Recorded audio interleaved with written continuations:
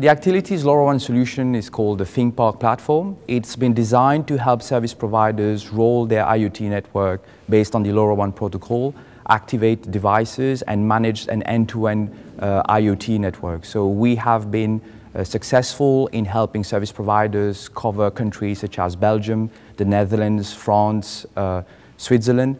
And the idea behind this platform is that we are able to aggregate device developers, application developers on top of the LoRaWAN protocol and make it easy for service providers to roll these services very quickly.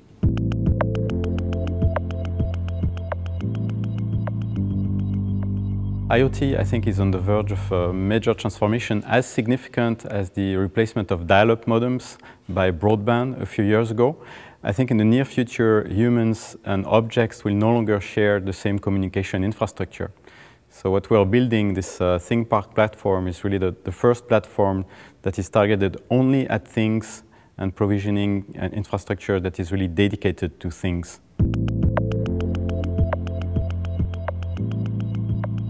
The vertical targets we're seeing are mostly smart city types of applications, smart industry.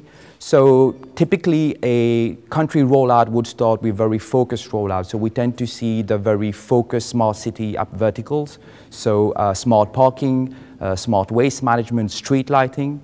But as the coverage increases in a given country and we reach almost national coverage, we then start to see the more consumer type of applications, such as wearables, the ability to do location, geofencing type of applications. So we are now moving into that second phase where we're moving from the very industrial type of IoT applications to more the consumer type of applications.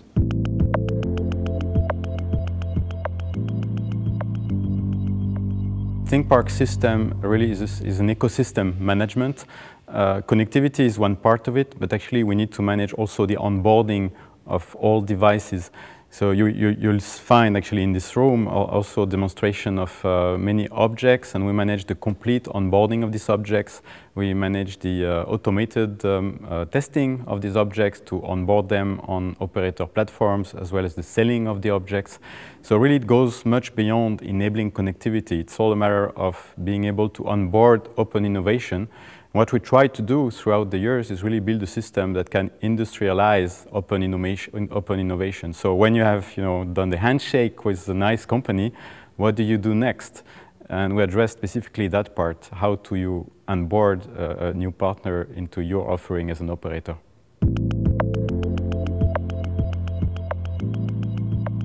We are currently focusing on helping cities develop a very horizontal portfolio of services. So location is proving to be one of a key vertical and use case for us. The ability for LoRaWAN to be very low power in terms of technology is helping key players in terms of the low-cost structure and the ability to provide devices that are going to last for around 10 years of battery life. So this enables a number of use cases that could not be enabled prior to LoRaWAN based on SIM-based type of technology. So Actility has decided to join the Alliance. We're actually one of the founding members. Having seen what the technology was bringing in terms of three key, I would say, differentiators. The first thing is the low cost structure. The second thing is basically the ability to have this low power consumption and to have this open framework for application development. So if you look at what's happening here at the LoRa Alliance event in Santa Clara, you see that the developers, the device developers, the application developers who are here find it easy to basically develop both devices and application on top of this framework. So the reason we decided to go for LoRa is the ease of rollout, the low power consumption, and the low cost structure of those devices that are using unlicensed spectrum to basically roll out.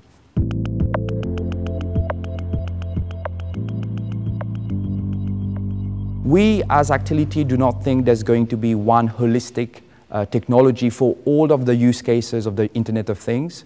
We believe that there's definitely a sweet spot of LoRa, which is really low power types of devices, low cost devices, and the ability to roll this out in either public or private types of rollouts. So we definitely think that a huge part of the IoT market, which we call the LPWA, so low power wide area networks, is really the sweet spot of LoRa as a technology. But obviously we are looking at other potential technologies, but we feel what's really working right now is really LoRaWAN.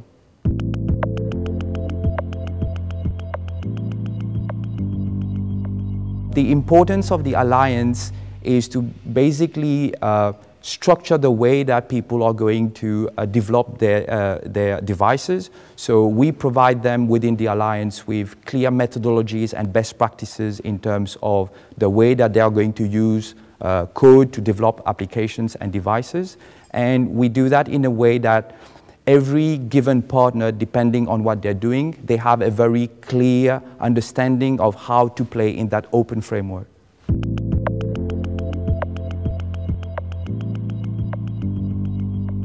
Imagine for a second what would happen if all Wi-Fi networks would collaborate.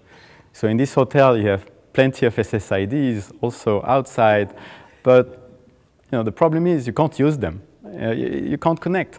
So LoRa has this dream of, LoRa is a network for things, but we don't want to repeat the same mistakes. We want that network for things to collaborate. So you could deploy your own network in private premises, and I'll come to it in a minute, but we want the network on the private premises to collaborate and together form really something that you can easily connect to anywhere, where any new private hotspot actually enhances the connectivity and usefulness for everyone.